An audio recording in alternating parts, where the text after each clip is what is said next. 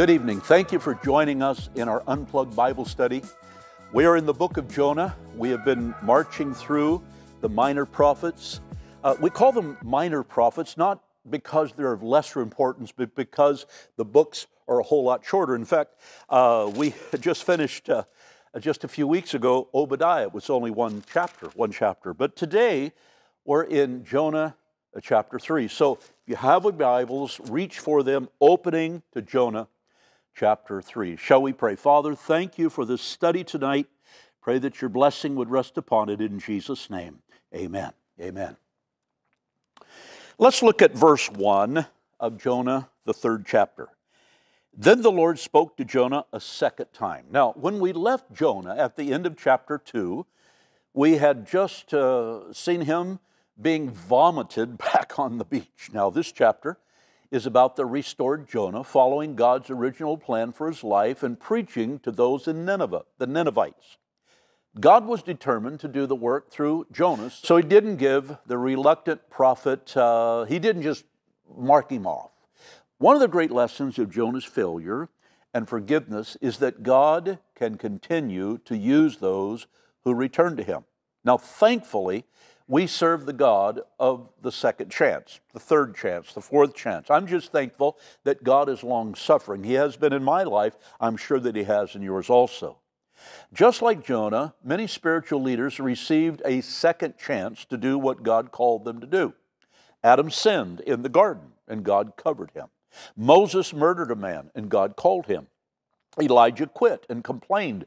Then God recommissioned him. Peter denied the Lord, and then God used him at Pentecost. John Mark deserted the mission team at Pamphylia, yet God moved upon him to write the second gospel. And that has been the story of the church through the ages. We've all received a multitude of opportunities to return and serve God. And once God corrected his reluctant prophet, he continued the work he intended. Now, I'm of the opinion that Jonah could more effectively preach the message of repentance because he knew his own need to repent. Being a repentant sinner didn't disqualify Jonah from preaching repentance. It made his preaching all the more effective. John's 3rd chapter reminds us that authentic revival impacts both the individual and the culture. Let's look at the next 2 verses. Get up and go to the great city of Nineveh and deliver the message of judgment I have given you. This time Jonah obeyed the Lord's command, went to Nineveh, a city so large that it took 3 days to see it all. On the day Jonah entered the city, he shouted to the crowds, 40 days from now, Nineveh will be destroyed. Now God told Jonah, go and preach the message that I tell you. While spiritual renewal may occur without a preacher or a prophet, it never occurs without the Word, without divine truth. And here Jonah declared the Word of God. Interestingly, the prophet didn't sugarcoat the truth out of fear of offending the audience. He didn't go woke. He didn't try to gain their favor or tremble at their threats. He simply preached the message that God gave him. I ask you the question, how are we to speak or proclaim the Word of God? I want to give you several references how we are to share the Word of God. Number 1, we are to speak truth in love. Turn back in the New Testament to Ephesians chapter 4, verse 15. In fact, let's start at verse 14. Then we will no longer be like children, forever changing our minds about what we believe because someone has told us something different or because someone has cleverly lied to us and made the lie sound like truth. Instead, we will hold to the truth in love, becoming more and more in every way like Christ, who is the head of his body, the church. Under his direction, the whole body is fitted together perfectly. As each part does its own special work, it helps the other part grows, so that the whole body is healthy and growing, and it is full of love. Now, while we might question Jonah's motives based on the last chapter of this book, he was a little upset because God really did allow them to repent, declaring the message of God's pending judgment. It reminds me of someone who I was sitting down and talking to, and they had gone through a very, very difficult divorce, very, very difficult divorce. And the thing that bugged the person the most was this, it was a terrible time that I just went through. But the thing that I really am upset about is that they're going to ask God to forgive them, and He will, and He will. You see, we need to offer the truth to all people. He declared the truth to the commoners in the street, also the leaders in the palace. God's offer of grace extends to all races and all places. I want to say that, to all races in all places. This, of course, reminds us of our commission to go into the entire world. We see that in Matthew 28, and preach the gospel. And then we obey the truth wholeheartedly. Jonah's message was not a dissertation on the possibility and probability that God could or would destroy the city of Nineveh. When we declare the truth, we do more than simply inform. Instead, we call for radical obedience to the truth of God. It really didn't matter if Jonah's heart was fully committed to God's message. It doesn't matter if Jonah uses all the correct evangelistic tools and techniques. What's really important is delivering God's message to the right people in the right place at the right time. God will achieve what God wills. We just have to be prepared to do our part.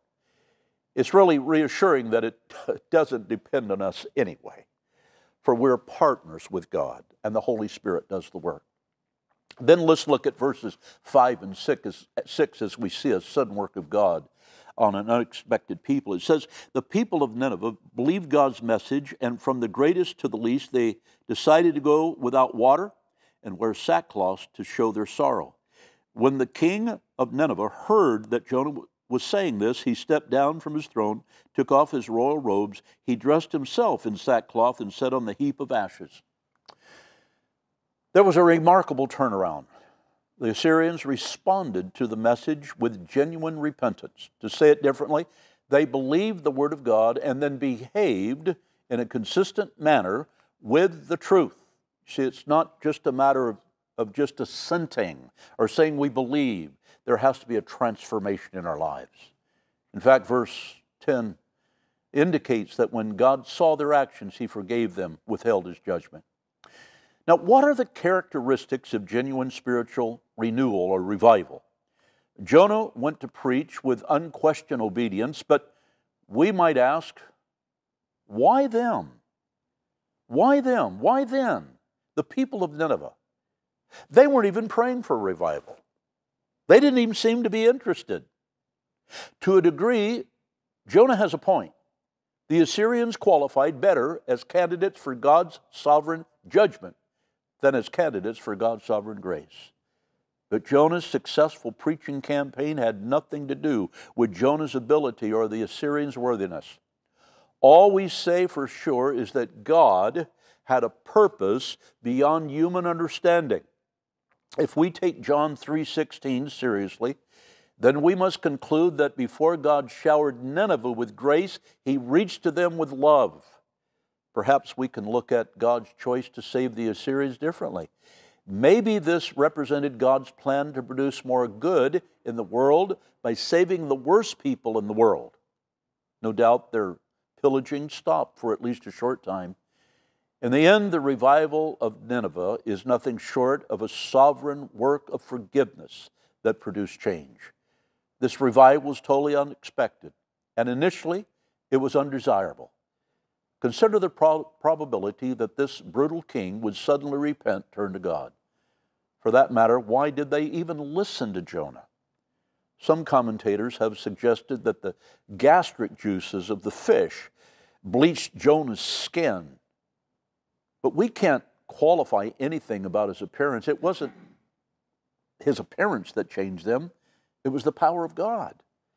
Whatever caught their attention, we need to realize that when we speak to God's people, we aren't preaching at them as if we're up here and they're down there.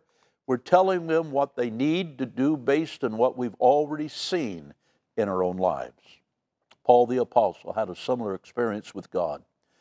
While traveling to Damascus to imprison Christians, the hostile enemy of Christ, Paul, suddenly and unexpectedly encountered God.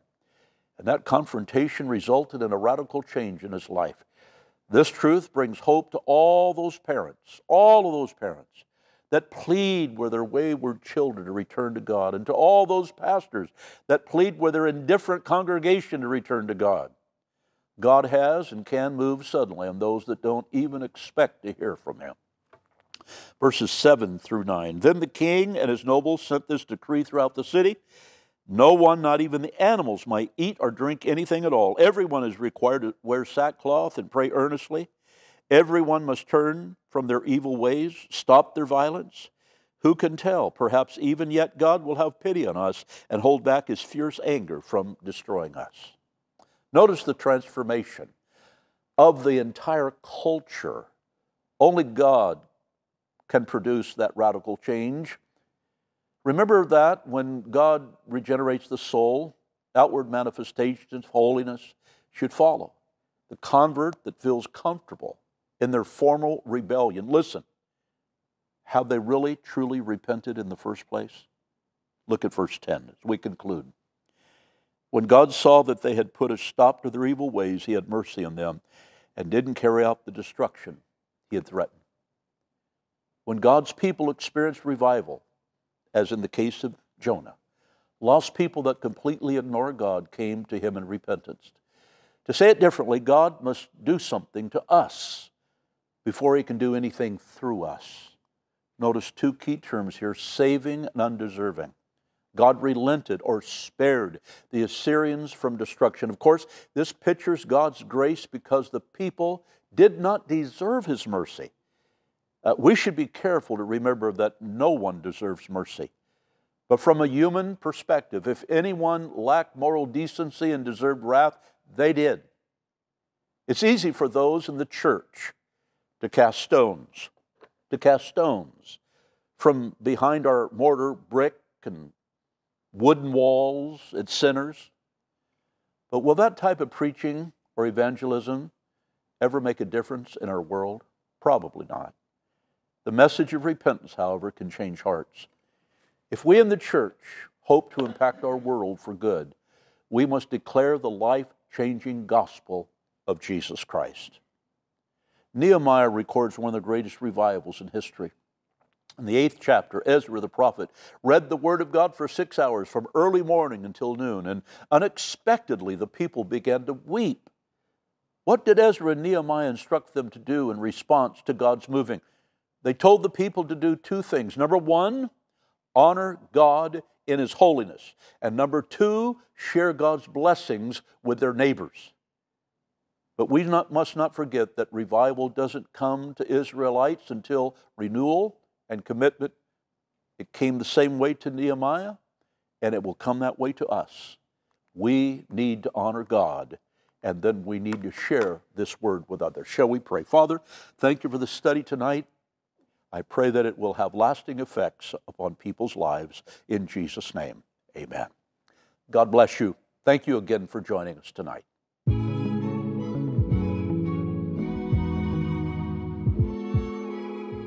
Thank you for listening to that message. If you responded or if you have any questions, you can go to www.tlfchurch.com/connect, leave your contact information and your message, hit submit, and we'll have one of our church staff reach out to you.